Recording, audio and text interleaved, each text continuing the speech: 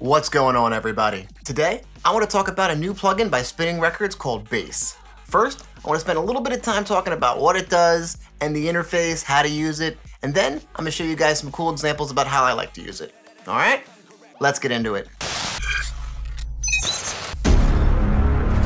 All right, first things first, what is Bass? All right, then after we talk about what it is, we're gonna talk about the interface a little bit so we know how to go through it. There's actually some pretty good videos showing how to use most of the features, which I'll link in the description, so I won't repeat too much information, but I will show you the gist of it. Now, one thing I didn't see too many videos on is the split audio function. And I work in Ableton, so specifically we'll be talking about split audio in Ableton. I'm gonna show you how to do that. And then I'm gonna show you some, I don't want to say advanced, but maybe some out-of-the-box processing tips that could help take bass to the next level. Let's get into it. So what is bass? Well, bass is a kick and bass synthesizer that treats the bass and the kick as a combined musical entity. They are linked in terms of volume, spectrum, and timing, so they work together harmoniously in your mix. The interface is supposed to be simple and optimized toward getting the best bass line as opposed to tweaking your sound endlessly. And that is how it was explained to me. And yes, I think the interface is very simple and optimized. Let's actually jump into it real fast so we can see what we're working with. And remember, I'll leave a link down in the description to a couple videos that go through each one of these sections very clearly, so there's no point in repeating that. All right, so this is actually pretty easy to use, okay? The interface is pretty self-explanatory, but I will go over the basics. So first off, how do we even start using it? Well, it is actually a synthesizer. So I'm gonna open up a MIDI clip and I'm gonna start inputting some MIDI, right? So I'll start with a note there. Now notice that this note will change depending upon the pitch of the note that I add. So here's a C, and then I can go up to. As I keep going up, you'll hear the pitch go up.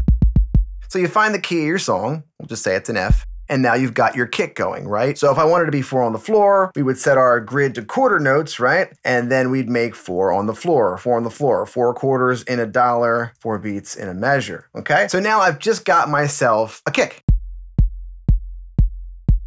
And now let's look at the interface real fast. Notice that when my kick hits, it actually blinks a little bit. So you can see that the kick is actually on this side. So if we were gonna split this up in 2 halves, then this half would be for the kick. Okay, well the other half is obviously for the bass, right? So how do we get it to play? Well, there's a couple of ways. If we're gonna be in normal mode, meaning we're gonna trigger both the kick and the bass at the same time, we now have to understand that this half is for the bass, this half is for the kick. So that means that there's a side chain or a crossover point right there in the middle. This is one of the things the plugin is doing. It's giving you a cleaner side chain so you don't have that mud and masking on your bass and kick. Also, you're getting that cool house kind of pump feel, and you do have control of it. So for me to even hear this bass, I have to go and select myself a bass sound. So let's go over here into our preset window. So now they've got it, separated by artist, genre. Basically, you got your kicks down here and you got your basses on this side, and they've paired up what they think is cool or whatever. And you could go with that. Like if I select, I don't know, let's just say Awakening, right? Now we could hear what this sounds like. Now we got our bass, right? Because we got one paired up with it. Now there's a few things that we could do. First of all, let's go back into the preset browser and I'll show you that I can switch these from here. Or I could switch them right from the arrow. Or I can actually go and unlink them and decide to use whatever combination that I want. So let's go back to the bar fight on the bass. So now that we've selected our sounds, we can go ahead and dial them in a bit if you want to stay here in normal mode. And I think this is sort of the appeal for this plugin, because this is going to go for the beginner producer, the beginner to intermediate producer who's got a lot of great ideas in their head, but they're having a hard time mixing, and the mixing of the low end is really holding them back from expressing themselves. So this is kind of a one-stop shop for that, if you want it to be. So let me show you what I mean. I can go over here and adjust my volume right here in the track.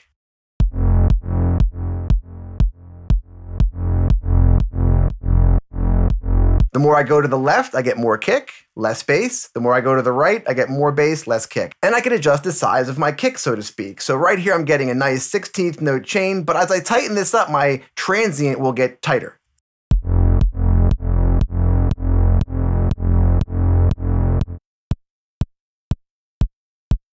Cool. So you got that to dial in. Now you got this color knob. This color knob is going to actually add saturation to your bass and bring out some of the harmonics.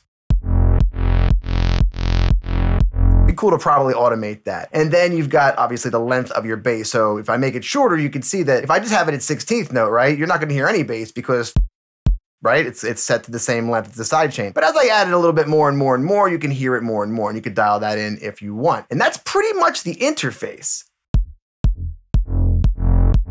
Okay, so let's say we wanted a little more control. Well, we could do that too, and that's kind of what I like about this plugin. It starts off easy and holds your hand if you wanted to, but also if you want to take a little more control, it lets you do that too. So let's say I want to go ahead and put this into split MIDI mode. I'm going to go ahead and do that. So what this is going to do is it's going to split up the information. So now if you listen, there's no kick happening, right? And that's because the kick is going to be on a different octave. So let's go ahead and copy, paste, and I'm going to go ahead and pull this down an octave with shift and the down arrow. And then you can see that that's the high kick, right? And I can go ahead and put one more down here. And now let's hear it. Great, and now we're getting the same result as before, but the difference is I can switch some of these notes if I want now.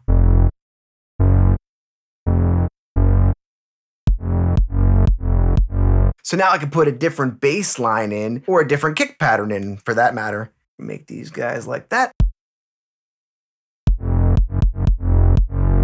So now we have separation in what we input between our kick and our bass. But let's take that one step further with split audio.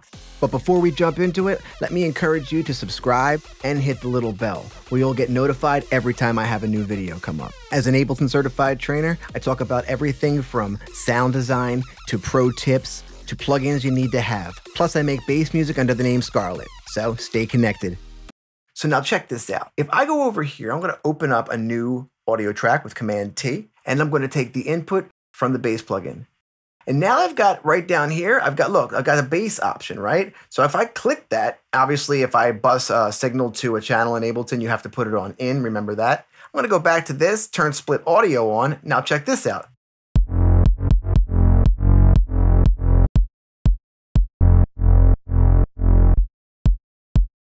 Okay, so that's what split audio does. Split audio allows you to split the plugin into two channels. Okay, one sends out the bass now and one sends out the kick. And this allows us to process them differently. So we could have it treat the same, we could have it process it the same, but the input in MIDI could be different. And with split audio, now we can actually process it differently. Let's jump into one of my tracks. I'm gonna show you guys how I use this and how I use some cool processing to make it kind of pop. So let's take a quick listen to this and then we'll talk about how I use bass in here.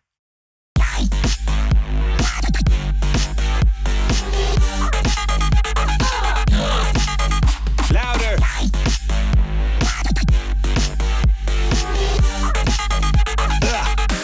Let it come correct.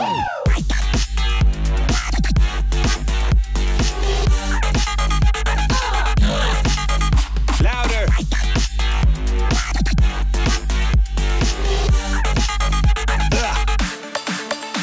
All right, dope. So check this out. Here we go. I'm gonna go into my drums and I'm gonna go into my bass folder. So here we go. You can see that I used a couple of the techniques we talked about. So first off, let's open up bass, okay? And we can see that we are using split MIDI. We've got our kick down here and we've got our bass line, and I'm using this to follow the synths. And I took it the step further, like we talked about in the video, and I used split audio, and I sent them out to their own tracks. So you could see that I've got my kick here living in my drums folder. And this is one of those little pro tips that I personally don't like to treat my kick and my sub or my kick and my bass as the same instrument. I can see where the thought process went there, and it's good to contain them in the plugin like this is the same instrument so they don't have frequencies fighting. But when you're mixing, I personally like to put them in separate groups. So I'm allowed to do that with split audio. So two things that I did to take advantage of this. One, I'll jump into my kick and I'll say, check this out. On the transient, I didn't really like the transient of the kick that I chose, but I liked the sound of it. But I was able to enhance that with a transient shaper, plus a little bit of EQ, and I controlled the limit of it. So what I did to the sub was actually really cool. I went in and I split the signal. So if we listen to this, I solo it, you could hear that the sub, here's what the sub sounds like.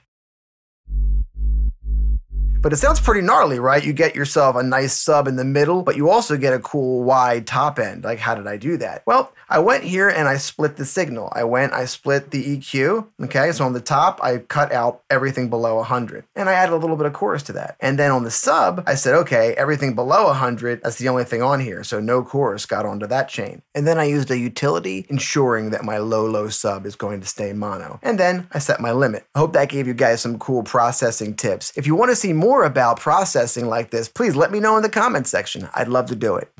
All right, guys, that about wraps it up for bass. I hope some of you learned something and found that useful. Other than that, I'll catch you guys next time. See ya.